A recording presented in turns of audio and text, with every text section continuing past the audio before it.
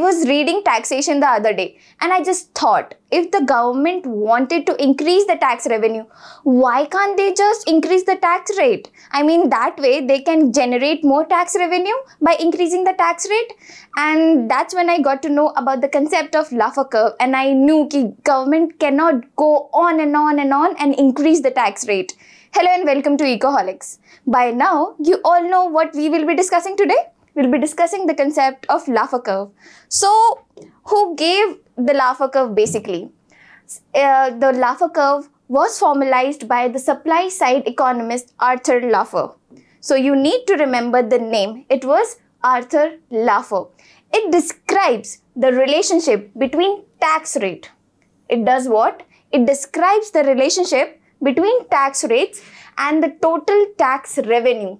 So, relationship between tax rate and total tax revenue with an optimal tax rate that maximizes the total government's tax revenue. This is very confusing, but it is not. Let's draw the curve and then you'll be able to understand it more nicer. So we have tax rate on the y-axis and we have tax revenue on the x-axis. Now, what does the Laffer curve actually says? So you all know, when we increase the tax rate, the tax revenue also rises. But you cannot go on and on and on and increase the tax rate, because after a point, the tax revenue, you'll see that it eventually starts to fall down. And that basically happens due to three reasons. But first, let's draw the curve.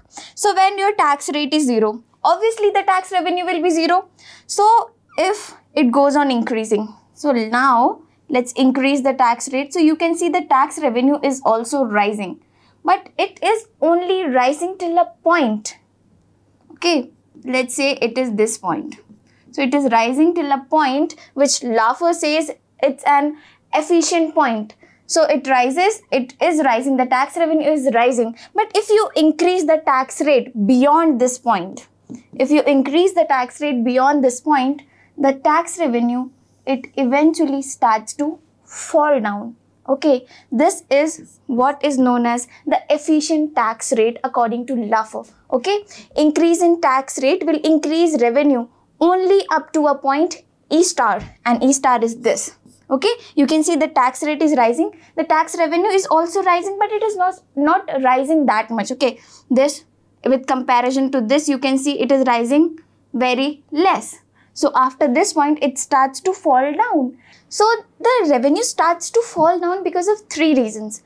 People get disincentivized. People basically, there is no incentive left for them to work, because the more hard work they will do, the more due to high tax rate, the government is going to tax that hard work, that dedication, that profit the people will earn, because it's high tax rate, and the more they'll work hard, the more they'll earn, and all that revenue will be taxed away. So people will start substituting leisure. Okay, they would not want to work, because the more they work, the more amount will be taxed away. So the first reason is it disincentivizes people to work. Second reason is immigration. Now let's take two countries. In our country, the tax rate is high. So the high skilled people, they'll do what? They'll try to migrate to other countries, okay, where the tax rate is low, because they're not getting as high tax rate as it is in our country. So people are high skilled labels, are entrepreneurs,